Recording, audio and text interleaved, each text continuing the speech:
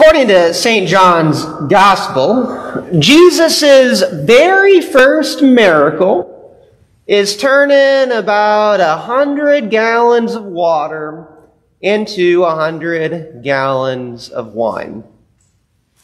And I'll be honest, this miracle doesn't seem all that essential. It's cool, it's impressive, and I'm sure that it was much appreciated by the folks at the party. But in the grand scheme of things, there must have been more important things demanding Jesus' attention.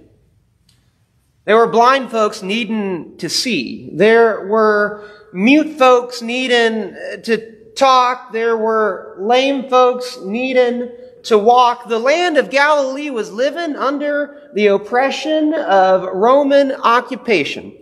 Fishermen were working all day without earning a decent living. The grieved were mourning. The poor were starving. And plagues and pestilences all around the people were raging. And yet, Jesus' first public contribution, his first miracle for us and for our salvation, is supplying drinks to the party. And that just doesn't seem all that important. It doesn't seem all that essential. This miracle doesn't raise anyone's wages, doesn't provide anybody with health care. It does not address social or economic injustice. It does not cure a global pandemic or take down the Romans' colonial government. And yet, Jesus' very first miracle was taking the time, the energy, and the care to keep this party going. And keeping the party going by turning water into wine, well, that might not seem all that important, unless, of course, it's your party that runs out of wine. Back in those days, not entirely unlike these days, a person's reputation could rise or fall based on the type of party that they were able to throw. So just imagine, put yourself in the situation of the folks at the wedding at Cana.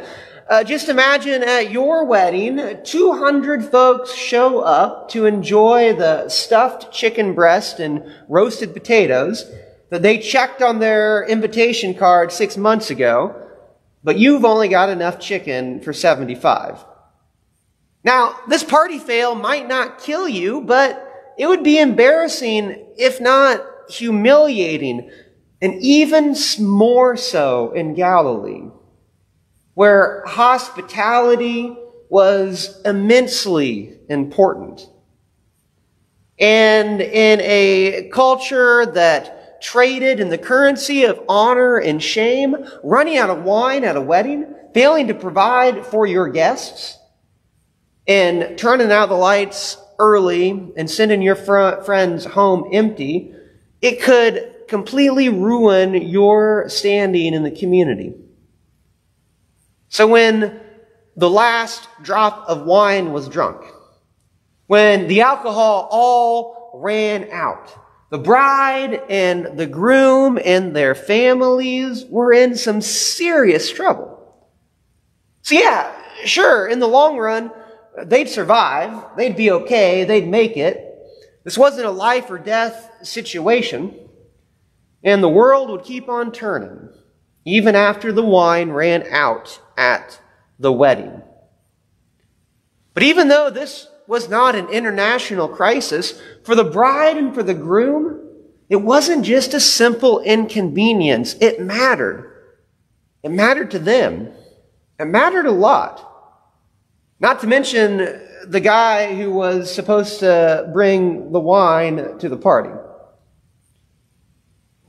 So when Jesus turns water into wine back at that wedding in Cana in Galilee 2,000 and some odd years ago, he doesn't save the world, at least not yet. But he brings salvation to a particular couple at a particular party at a particular moment that was particularly stressful.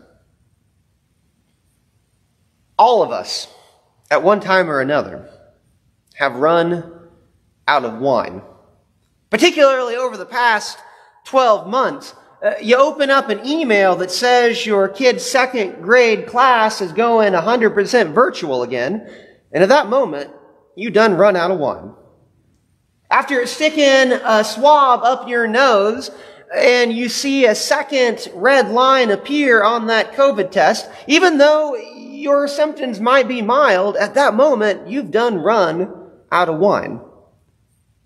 Your wedding planner calls you and says that you better think about postponing your ceremony until sometime after 2030. And at that moment, you've done run out of wine.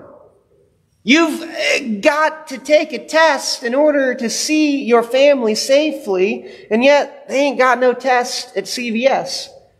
And at that moment, you've done run out of wine. And these moments when we run out of wine, these are on top of the regular moments in our lives before 2020 when the wine ran out. Moments when it feels like you don't got enough energy for work and your family. Moments when it feels as though your relationships are rocky. All sorts of moments when the wine runs out. And when that happens, it might not be a life and death situation. But even so, Jesus shows up in our moments to keep the party going. You see, my friends, salvation is not a zero-sum game. Jesus turning water into wine at the wedding in Cana did not keep him from giving sight to the blind man sitting on the corner, or driving out the money changers at the temple, or atoning for our sins on a cross-shaped altar. Running out of wine might not be a life and death situation.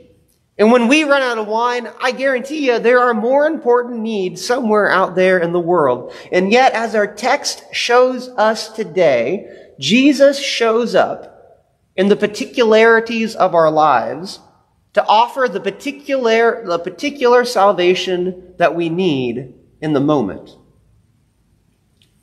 Jesus keeps our parties going. Jesus takes our empty jars and keeps our parties going. Jesus takes our plain old tap water and keeps our parties going. Jesus takes our inadequacies and our strained resources and keeps our party going. So the next time you find that you've done run out of wine and it feels like your party is crashing, be like Mary. Ask Jesus to do something, anything to keep the party going. It might take a little bit of prodding. But Jesus showed up in Galilee. So surely he'll show up for you and for me. Amen.